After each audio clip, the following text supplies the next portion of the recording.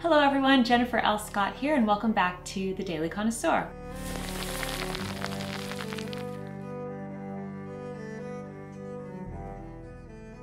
In today's What's for Dinner video, I'm sharing 3 delicious fall recipes for you, and one of them is perfect for Thanksgiving leftovers. So I'm sharing with you a Thanksgiving pot pie, cheese and vegetable twist, which is very impressive by the way, spaghetti squash casserole, and a bonus recipe, my pumpkin pie smoothie that some of you have been asking about. So let's jump right in. Okay, so for the Thanksgiving turkey pot pie, we are going to use stuffing as the crust. So if you have leftovers from Thanksgiving, let's say you already have the stuffing made, you already have the turkey, just use all of these things and combine them in this pie. It's pretty neat. If you don't have the stuffing made, you can just take the stuffing, and it's about 2 cups, and soften it, moisten it with some chicken stock, mix it up, and you're going to press it into the sides of a deep dish pie pan.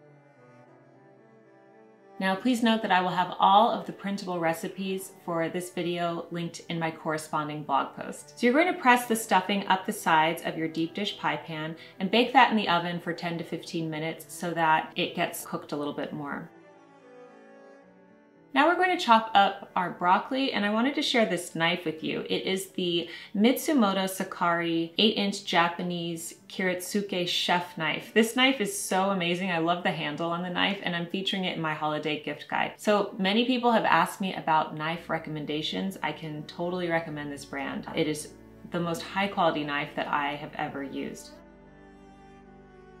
So I'm using that to chop up the broccoli here.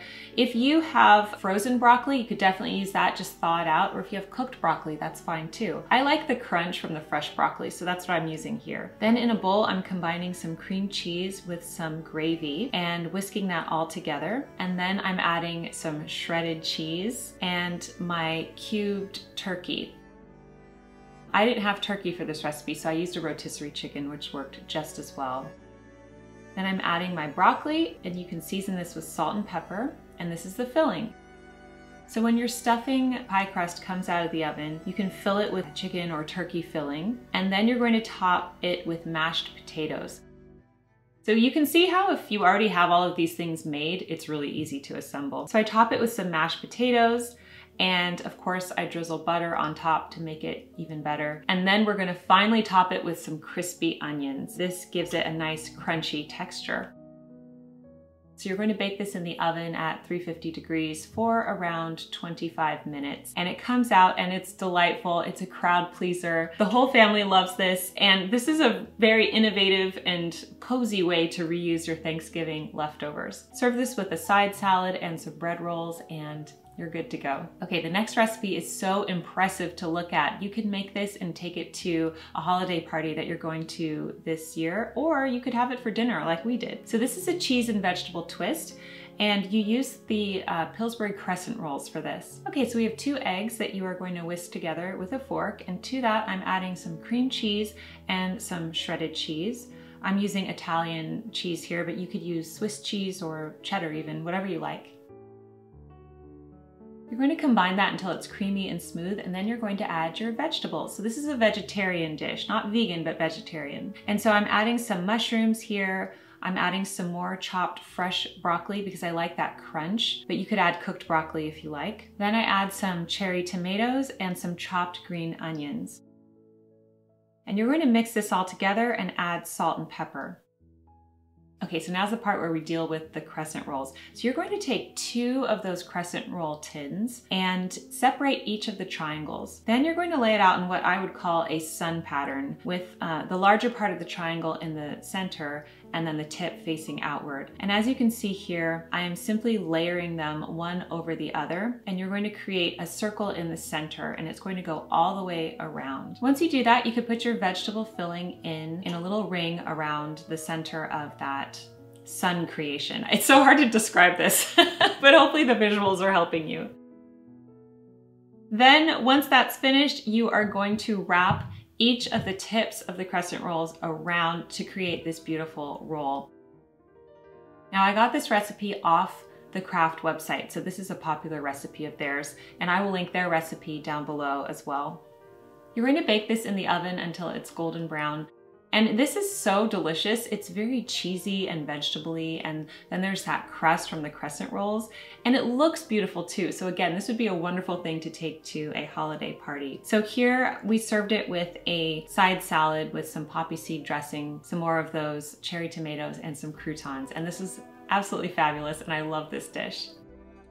The last dinner recipe I'm sharing with you is the spaghetti squash casserole. This is a copycat dish for a recipe that is served at True Food Kitchen, which I used to love to go to when I lived in Santa Monica. And it's the perfect fall recipe. So you're going to take a spaghetti squash and cut it in half and take out all of the seeds, place it upside down in a baking dish, and put some water in there. You're going to bake this until the squash is done, so it usually takes about an hour or so. Again, I will leave the recipe cards in my corresponding blog post. So for this recipe, I'm going to use some sweet Italian-style chicken sausage, the Rao's homemade marinara sauce, spinach, mushrooms.